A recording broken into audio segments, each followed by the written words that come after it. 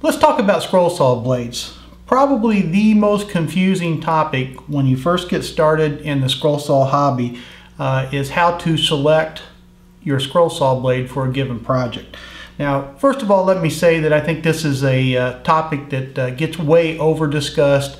As a new scroller, you really need to know very little about your scroll saw blades. And for the most part, you can get started with a very small collection of blades, and I'll give you some of that at the end of this video. But just to satisfy your interest in scroll saw blades, I'm going to put this video together to give you some details about how they're made and the different features and purposes for the blades. To do that, I'm going to use these scroll saw blade replicas that I've cut out of plywood, and we'll talk about the different features. The first thing you need to know about scroll saw blades is they come in two different types that are intended for two different types of projects. And what you'll find is that you have plain end blades and pin end blades. Now, the pin end blades can be distinguished by the small pin that you see here in this demonstration blade that goes through the end of the pin, and this pin is used to hold the blade in the clamp of the scroll saw. Now, some scroll saws only accept pin end blades, some only accept plain end blades, and some accept both. For fretwork type scrolling and the type of scrolling that you see on my website, I highly recommend that you buy a saw that does accept plain end blades, and I'll show you why here in just a second. In traditional scroll saw fretwork, you generally are going to do a lot of what we call interior cuts.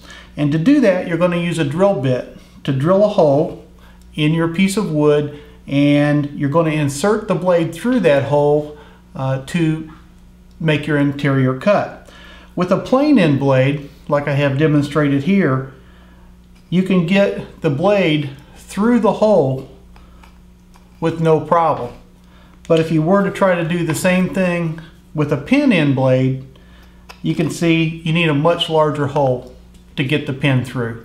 And that's the primary difference. The pin end blades are used for more coarse type projects where you're generally going to be just doing outside cuts or very large interior cuts. So again, my suggestion is to find a saw that accepts plain end blades. When you go to the store to buy your scroll saw blades, or when you try to order them offline, you're going to see some terminology and some numbers that you may not understand.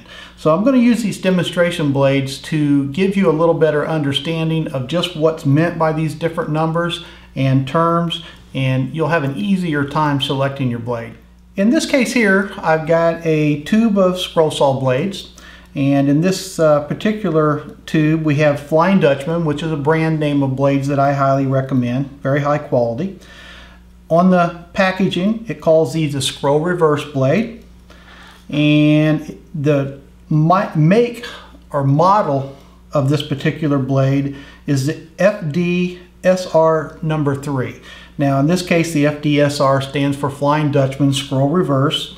The number 3 is just a designation of the approximate size of the blade, and that's not as meaningful as the actual statistics by that number. In this case, it says it's a 5-inch, which means the blade is 5 inches long, which is standard for almost all scroll saws sold today. And it's 0.035 inches wide, and we'll talk about that in a second, and 0.013 inches thick. Down below that, these particular blades are 13 TPI, and the TPI stands for teeth per inch, and we'll talk about that. So let's move on now to the demonstration blades, and I'll describe what all these numbers and words mean. First, let's talk about my little demonstration blade. This would be a replica of a plain end blade because there's no pin in the end. This is one end of the blade, and this end would be clamped into one of the blade holders. The length of the blade would be 5 inches long, which we talked about on the Flying Dutchman blade I just talked about. In this case, I've only actually cut out one end of the blade, so the blade would extend longer down. When they talk about the number 3 scroll saw number 3 blade, or Flying Dutchman number 3 blade. That's a number designation that each company uses to describe the approximate size of their blade. Now, in general, the smaller the number, the finer the blade, the larger the number, the coarser the blade. But let's talk about that a little bit more in detail. Let's go into a little bit more detail about the specs on these blades right here. And like I said, the package of blades I have here are the Flying Dutchman Scroll Reverse number 3. And just for a minute now, I'm going to skip over the scroll reverse part of that, and we'll come back to that in a second. But let's talk about the numbers that are beside it. The 5-inch by 0.035 inch by 0.013 inch and the 13 teeth per inch. Let's talk about those numbers real quick first. On a standard scroll saw blade, like we have right here, you have your teeth, and in this case, this would be the end of the blade that goes in the upper blade holder, because the teeth should be pointing down. In other words, the blade cuts on the downstroke on a standard scroll saw blade.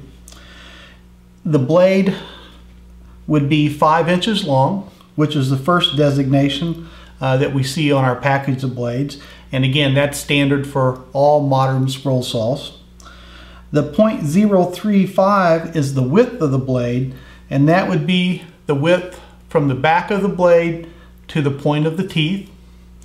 And the 0.013 would be the thickness of the blade.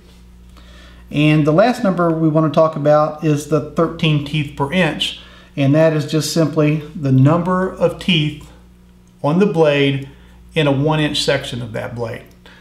Now let's discuss what each of those numbers mean in the real world. The first number is the length of the blade, and again, it's 5 inches, and like I've said a couple times already, that's the standard length of a scroll saw blade. So when you're looking online or looking in the store, you want a 5-inch blade. The second number, again, was the width of the blade, and that's going to run pretty close with the number designation that I talked about earlier, in this case the number 3. And that's a little less important in this case than the thickness of the blade. So let's talk about the thickness of the blade. In this case, this package of blades is 0.013 inches thick. The thickness of the blade is going to make a huge difference in what's known as the kerf that you cut out of the piece of wood. In this case, this is the board that we're going to be cutting our project out of, and this is our blade. As the scroll saw moves the blade up and down and it cuts through the wood, it actually removes a certain amount of the wood, and that's called the kerf. The kerf is determined by the thickness of the blade. In this case, our Flying Dutchman number blade is 0.013 inches thick. So that's a fairly thin blade, and it will remove a fairly thin kerf from the project. Now, your question may be, why do you worry about how much wood is actually removed as you're cutting? Well, in fret work, sometimes we cut very, very fine, delicate work. So a thinner blade is going to remove less kerf and give you the ability to make tighter turns and more intricate cuts. The next designation that I want to talk about on these Flying Dutchman blades is the teeth per inch, or the TPI. Now again, that's simply the number of teeth that are in a given inch of that blade. Now why is that important?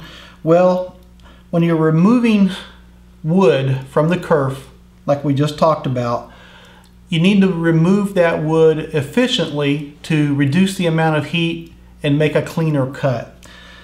The more teeth per inch, the smaller the gullet, which is the area between the teeth, the less wood is removed on each particular stroke of the blade. The wider the kerf, or the wider the gullet between the teeth, the more wood is removed per each stroke of the blade, and you will reduce the amount of heat, and it'll also be a more aggressive cut. So if you're using thicker wood, you want to have less teeth per inch, and if you're using thinner wood, you generally want to go with more teeth per inch. Now, none of these things are 100% this is the way you have to do it. Almost all of this stuff is going to vary depending on the density of the wood you're cutting, the type of material you're cutting, and other factors. So these are just the explanations of these numbers and not to be held as something you have to do. Okay, now let's go back to the term we talked about earlier, and that's the scroll reverse designation of this particular batch of blades we have here. On a standard scroll saw blade, all the teeth are pointed in one direction and the blade should be inserted with all the teeth pointing down. Now what this does is it causes the blade to cut only on the downstroke. On a scroll reverse blade, the teeth are pointed down and then they reverse and they point up. So as this wood, or as this blade moves up and down through the wood, it's going to cut on the downstroke, and then on the bottom of the piece it's going to cut on the upstroke. And what that feature gives you is that the bottom of your workpiece will come out much cleaner than with a standard blade. As you cut, you'll find that if you use a standard blade, you'll have to do more sanding on the back of the piece you're working on than you will on the front.